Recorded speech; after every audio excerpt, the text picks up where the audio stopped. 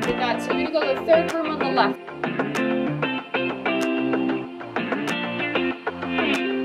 What is this, 21 questions, Brandy? Did everyone else get this many questions? Oof. I would summarize this year, probably it's just a whirlwind. Like, I feel like we went in every direction possible. Busy, exciting, hectic, fun. This year was really, really good. It was just a lot of learning opportunities, getting a lot of hands-on experience with world-renowned physicians and being able to pick their brains. It's fast-paced, just active, always learning something, always doing something, always going to the next clinic and working with a lot of different people. The year was great. Definitely came in with a lot of expectations, and I feel like I did a lot more than I ever thought I was going to be able to. Constant learning experiences and learning opportunities that happen on a daily basis. It's a very open environment where you can always ask questions.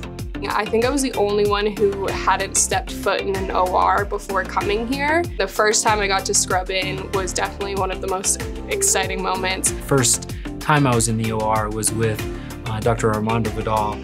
Seeing the surgeries that are very routine to him were very eye-opening to me. I was so nervous that I was gonna mess something up, but I really enjoyed it. In the clinic, I was with Dr. Godin, and I had this patient. I came out and I was like, it's ACL and root tear, and he's like, oh, you know everything now? But I was right, so. The MD Fellows are a phenomenal source of information and education and just clinical or surgical tidbits. Simon literally has been the best teacher this whole year. He's like literally taught me everything. I feel like he'll just like grab me and be like, hey, look at this.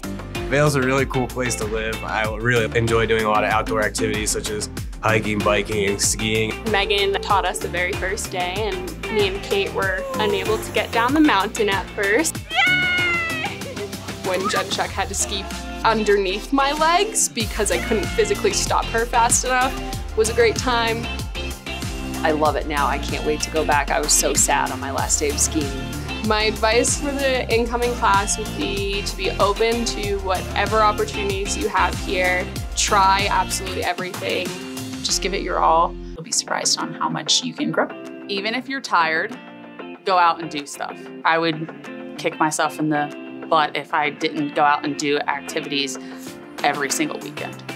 I'd just like to thank Brandy for giving me this opportunity. Miss Brandy. Definitely Brandy. She's great this year and really took care of us. To my class of AT residents, I'm excited for all the new opportunities you're moving into, all your different positions, and I know you're gonna crush it. Thank you all for being my friend. I think brought out the best in me, and I think I did the same thing with them. It was definitely an awesome experience just to be able to be here with them. They're the closest friends that I ever had, and I'll always cherish our friendship, and I hope no matter where we end up, we'll always stay close. I've directly seen a lot of my classmates' confidence grow. I can see it both in their body language and in just how they speak to patients, and we've all really increased our knowledge in orthopedics, to say the least.